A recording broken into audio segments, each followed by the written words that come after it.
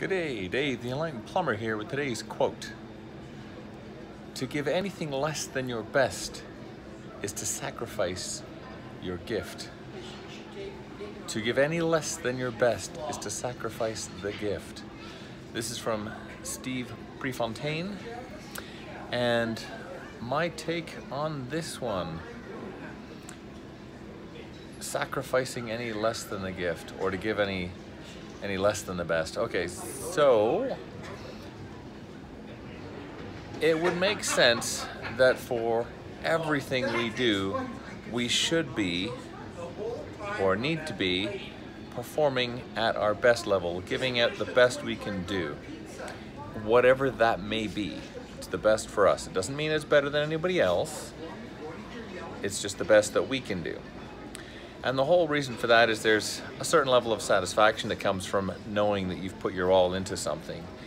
There's a level of excitement that can come out from going, okay, you know what, I have done my best. I can look back on this and go, that was rewarding, I did my best.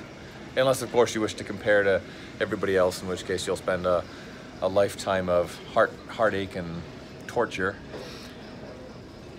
But the thing is that whenever any of us perform, and whatever we're doing, whether it's like these baggage handlers behind me loading up luggage on a plane in cold weather, or whether it's writing a report for work or for school, or helping someone cross the street, if we are not doing whatever we are doing at that moment to the best of our ability, we're one, cheating ourselves of what we can do, how much time we have, or how much more we could do or offer the world.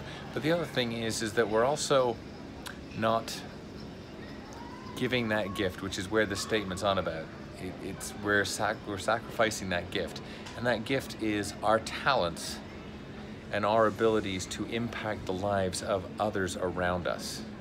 So one, there's a great feel-good factor for ourselves, but the big one here, according to this quote, is that there's also that sacrifice, that if I am not putting my all into something, I am not giving my gift freely to those around me, which basically then means that other people cannot grow or do better from what I have done and accomplished and helped them out with, which could cause other problems. It's because it's all sort of part of this ripple effect thing. It's not that whatever I do is going to make this huge difference in someone's life right now, but maybe from me putting all my effort in, I've now inspired one or several other people to do something else, or maybe they've got a better experience out of what I've done. Say in the hospitality industry, this is common for waiters, waitresses, even the cook staff, that if they don't put their all into all that work, when I go out and have a meal,